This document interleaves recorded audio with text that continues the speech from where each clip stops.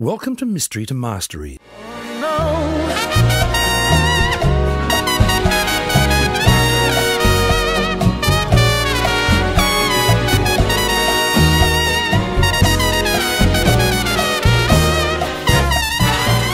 Hi, and welcome to the all-new Mystery to Mastery website. My name's Greg Spence, and I'm the author of the Only No Mystery Guide to Trumpet Mastery. Now, I often get asked, why did you write the book? And the simple answer is that after reaching a playing plateau where I felt like I could get no better, I couldn't improve any techniques, I basically turned around and decided to dedicate my life to figuring out why some people can do things on the trumpet that other people can't. And I've learnt so much over the last, I wrote the book 10 years ago, but I've been playing for almost 30 years, so I've had a lot of experience, and a lot of that experience was, as I've learnt now, really bad techniques, incorrect ideas about how the instrument works.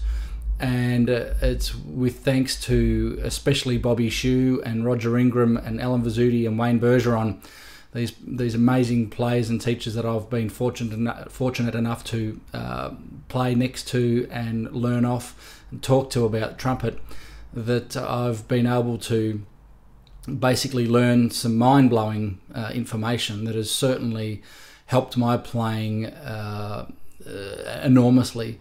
And thanks to modern technology, I can share some of that information with you.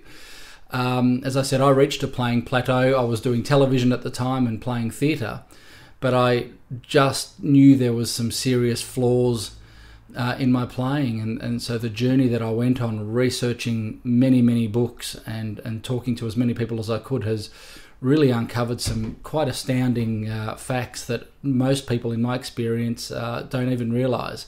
If you work through the lessons and have a look at the videos, I'm sure there'll be some things there that will challenge the accepted beliefs of brass playing. Now, I grew up in a town called Wodonga in country Victoria, and I didn't have access to the information that's around or to players and teachers the calibre of Bobby and Alan and those guys. So I basically had to learn myself, and it was that is where your natural instinct plays a natural role in how you develop. Now, unfortunately, our instincts are really a long way off the mark, so I spent a lot of years practicing incorrectly. Now, especially after I was given an amazing album by James Morrison called James Morrison at the Winery. Now, I listened to that album a million times, and I could sing the solos to you off by heart. And in trying to copy the way James played, I realised that I couldn't do that, and then tried to come up with all the physical strength and energy that I could muster to try and get the instrument to work the way that James makes it, and it doesn't work like that, so I've discovered after so long.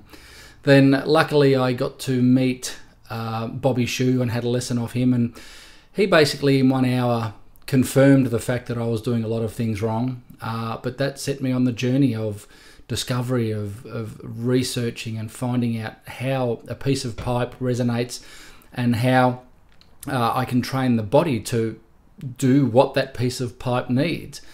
Now, one night back in those days, I was listening to a radio station and heard an amazing sound. I wasn't quite sure what it was. It sounded like a trumpet, only higher, and it turned out to be Maynard Ferguson, whom at the time I'd never heard of, playing Fire Shaker. And then I heard a tune by Lee Morgan called Sidewinder, and that changed the direction of my playing forever. So they inspired me to go on the journey that I did.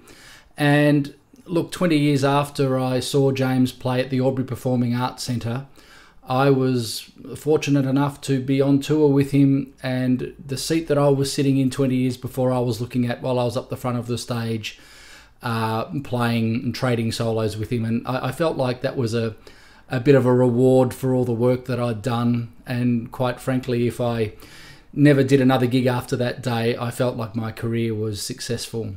Now, luckily, I've had some amazing other highlights. I got to play with Herbie Hancock with the Queensland Symphony up in Queensland, and then really amazing experience playing at Carnegie Hall as part of the G'day USA Australia Week with the Adelaide Symphony.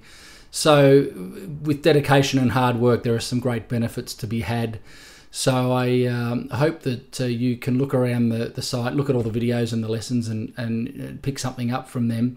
Now, I'm always looking for things to do videos on. So put a request in, shoot me an email. I'd love to talk to you and get to know you and help you out as much as I possibly can, and enjoy the site. Thanks very much.